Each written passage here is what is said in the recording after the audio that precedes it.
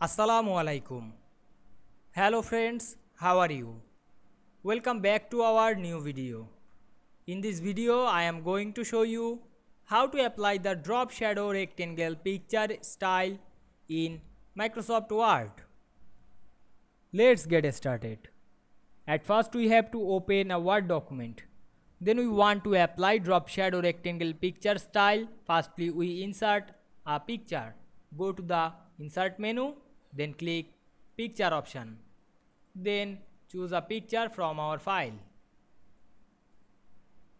Now I select this picture and insert it.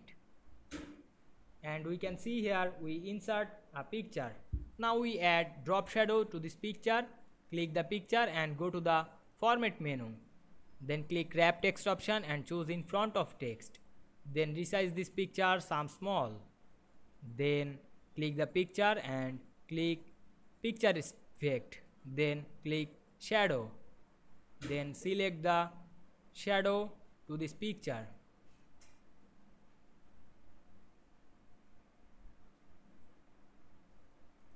Now we can see here we insert drop shadow to this picture very easily.